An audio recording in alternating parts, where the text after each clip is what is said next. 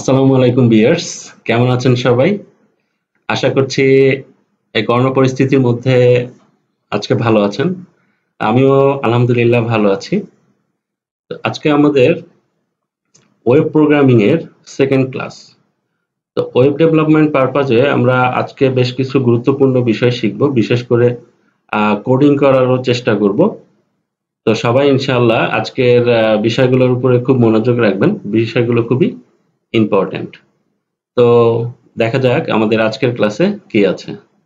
তো welcome to web development class 2।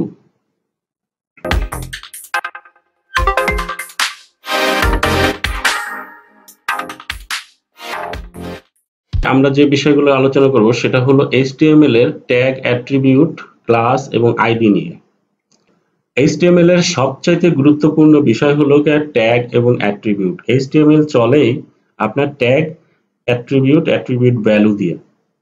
সুতরাং আপনি যখনই কোনো একটা ট্যাগ ওপেন করবেন, অবশ্যই ট্যাগ ক্লোজ করবেন। এখানে যে ছবিটা দেওয়া আছে দেখেন, HTML এর ট্যাগটা হলো কি, যে আপনি গতদিন বলেছিলাম যে একটা লেফট সাইন থাকবে, একটা রাইট সাইন থাকবে, তার মধ্যে যা লিখবেন সেটাই ট্যাগ হবে। এই ট্যাগটা স্টার্টিং ট্যাগ, আবার এর একটা এন্ড ট্যাগ থাকবে। তার মানে কি, আপনি যে ট্যাগটা ওপেন করবেন সেই ট্যাগটা আবার অবশ্যই আপনি ক্লোজ করবেন। তো যদিও কিছু এক্সেপশন আছে, সেটা আমরা দেখব। যে একটা অ্যারো দিয়ে, যেটা লেফট অ্যারো দিয়ে শুরু হচ্ছে বা লেফট সাইন দিয়ে শুরু হচ্ছে, এটা হলো ট্যাগ। তো এই ট্যাগের মধ্যে আমরা কি করতে পারি, বিভিন্ন ধরনের অ্যাট্রিবিউট আনতে পারি। অ্যাট্রিবিউট হচ্ছে কি, অ্যাট্রিবিউট একটা কন্টেন্ট, যে কন্টেন্টের মধ্যে আপনি ইকুয়াল টু ডাবল কোটেশন দিয়ে কোনো একটা ভ্যালু ব্যবহার করতে পারেন। যেমন হচ্ছে এখানে দেখেন, একটা আছে h1, একটা ট্যাগ, এর মধ্যে ক্লাস ইকুয়াল টু প্রাইমারি। তো এখানে h1 যদি ট্যাগ হয়, তার মধ্যে বললাম যে তার মধ্যে আপনি বিভিন্ন ধরনের কন্টেন্ট আনছেন, তাহলে এখানে ক্লাসটা হলো কি একটা অ্যাট্রিবিউট, এই অ্যাট্রিবিউটের ভ্যালুটা কি প্রাইমারি। তাহলে ক্লাস হচ্ছে কি অ্যাট্রিবিউটের নাম, আর প্রাইমারি হলো অ্যাট্রিবিউটের ভ্যালু। সো এইভাবেই ট্যাগ এবং অ্যাট্রিবিউট একসাথে কাজ করে। তার মানে হচ্ছে কি, ট্যাগটা হলো একটা কন্টেইনার, এই কন্টেইনারের মধ্যে আপনার একাধিক অ্যাট্রিবিউট আসতে পারে। ট্যাগ কয় রকম আছে? আমাদের HTML এ দুই ধরনের ট্যাগ আছে, একটা হলো ক্লোজ ট্যাগ, একটা হচ্ছে ওপেন ট্যাগ।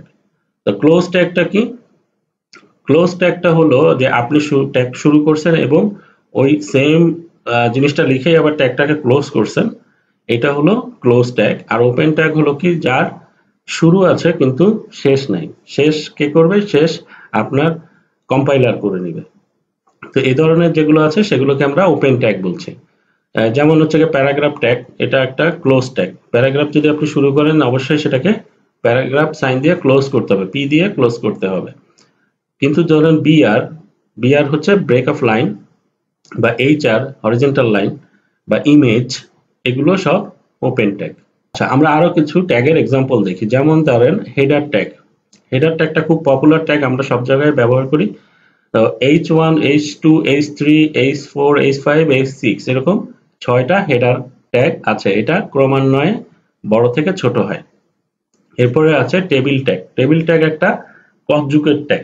টেবিল ট্যাগ হলো, আপনি টেবিলটা শুধু টেবিল ট্যাগটা ওপেন করলেই টেবিল ক্রিয়েট হবে না।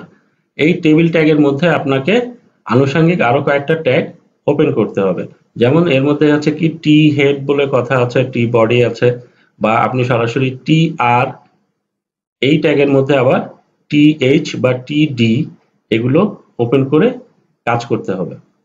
এরপরে আছে লিস্ট অর্ডার ট্যাগ। যেমন হচ্ছে কি ইউএল, আনঅর্ডার্ড লিস্ট। এই আনঅর্ডার্ড লিস্টের মধ্যে আবার এলআই, লিস্ট আইটেম, আপনি ট্যাগ আকারে ব্যবহার করতে পারবেন। মানে হচ্ছে কি, এটাগুলোকে বলতেছি আমি কনজুগেট ট্যাগ, মানে একা একা কাজ করে না, একাধিক ট্যাগ নিয়ে তারা একটা ট্যাগ ফর্ম করে। HTML এ ক্লাস হচ্ছে আপনি একাধিক কোনো একটা এলিমেন্টকে যদি একটা শ্রেণীতে রাখতে চান, তাহলে যে প্রক্রিয়া, সেটাই হলো ক্লাস।